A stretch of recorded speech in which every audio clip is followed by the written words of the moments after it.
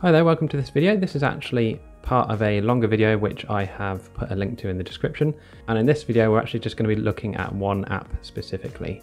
If you want to see all the apps, then check out my main video here and you'll be able to see me run through each and every one of them. Right, next up we have NavStar. Now this is quite a nice little one. You may have noticed I've already customized mine here, but you can actually set different icons for your navigation bar here at the bottom. Obviously if you don't use the navigation bar then this won't apply to you, but there are some quite nifty little ones that you can choose from. As you can see, this one here is a bit weird. This is actually one that I created myself just as a test. So what you can actually do is go to new configuration.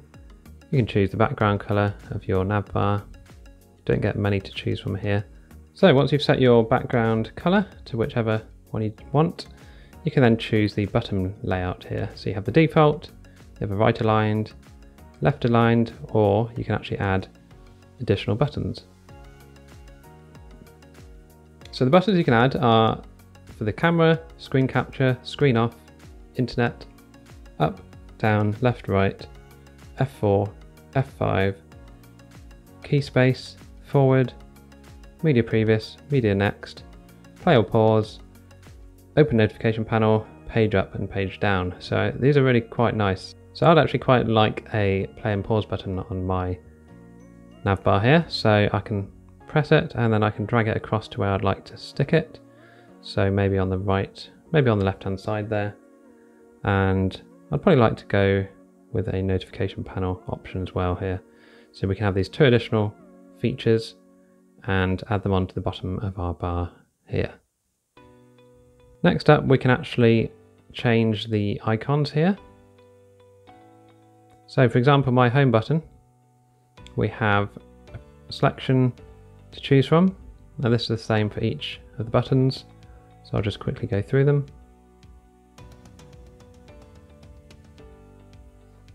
And if you click on more icons here, you can actually go to your gallery and select a picture and set that as your button.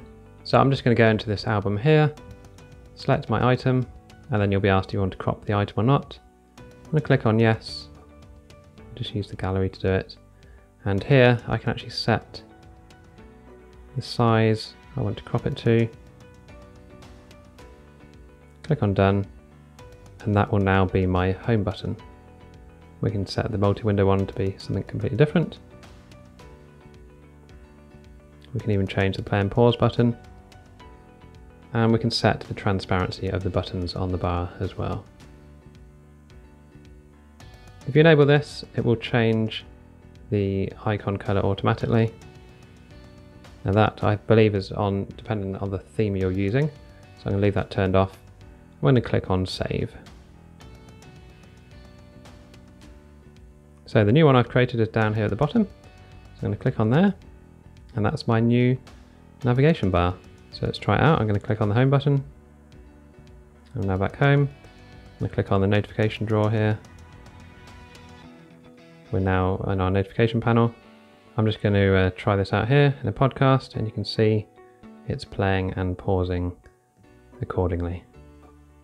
So again, that is another one that I think is really useful, and I think, you know, the amount of customization you can do is really nice, and I believe you can have unlimited customizations with it as well. I'm just going to go back to this just to be as clean as possible for the rest of the video, and we'll just go to the last advanced options here that you get to select. So with this enabled, you get a little dot here which allows you to turn on and off your navigation bar by double tapping it, and it will auto hide, and then you have to swipe up to display it. So we can actually set it to be visible or not on the home screen. Now, for some reason, this doesn't actually appear to work because I can still see the bar. So it doesn't seem to be working. It could be that it was made for the older version of Android, maybe Android 9, and it's not working in Android 10 yet, but that option is there, and I'm sure they'll fix it in a future update. And we can allow the rotation of the buttons on the navigation bar at the bottom here when you have your phone in a different orientation. So that's NavStar. That's a really nice one. I'd recommend that one as well. And we're now going to move on to Home Up. So I hope you enjoyed the video. If you did, please click the like button and subscribe to my channel, and I will see you again in the next one.